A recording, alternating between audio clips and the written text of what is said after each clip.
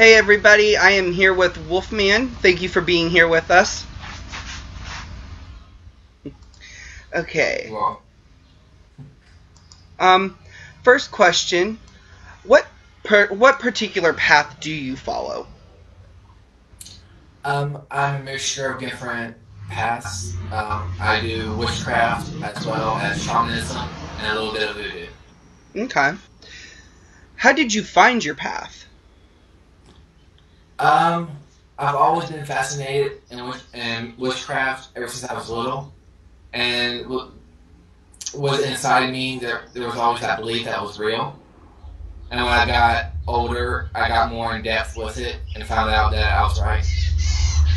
Okay. When you first started your craft, who most influenced you? No one, actually. It was just me by myself. Okay. Sorry, I got cars going through here. I do too. I'm out on the porch. This is where I get the best internet. I'm actually at Crossroads. Oh, wow. So, Yeah. When you're not practicing your craft, what do you like to do in your free time? spending time with my husband. Okay.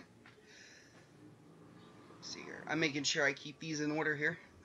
How do you view the Wheel of the Year? My view on it is that, like, I don't know if everybody does it, but for me, they represent a different time frame of the seasons. Like Midsummer, which we just had, is the beginning of summer, and the one before it was the ending of fall, beginning of, ending of spring, beginning of summer. Yeah. So it's like in the middle. That's similar to how I view the Wheel of the Year, too. Yeah. Do you have any cultural influences that influence the way you practice your craft? No.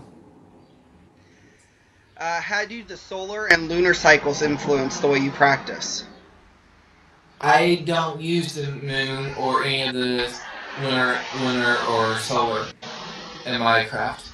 Okay. What does the term initiation mean to you? Determination, Initiation. initiation. I really don't know about that because I don't do initiation. Okay. Do you believe in the chakras and the auras?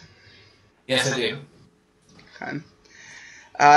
What advice can you give to a new witch or a new pagan? Do your studying. Make sure you take it seriously because there are dangers and there are risks depending on what type of magic you use and what type of path you follow. Okay. I think that's about it for all the questions. We kind of flew through them. So, definitely thank you for being here and letting me interview you. No problem.